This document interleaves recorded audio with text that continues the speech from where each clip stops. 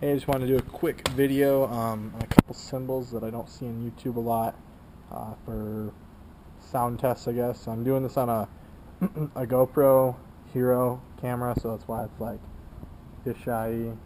But yeah, everything looks pretty normal. I'm trying to give you normal views of everything.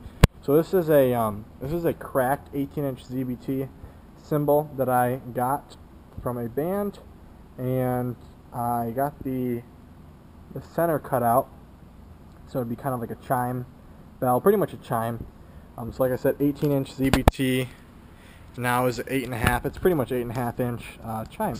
Okay, so this is what it looks like without the fisheye, obviously. It's pretty much like if you put a crash upside down and chop the whole edge off. So it looks like underneath, right there. And then here is what it sounds like. So let's see what that is.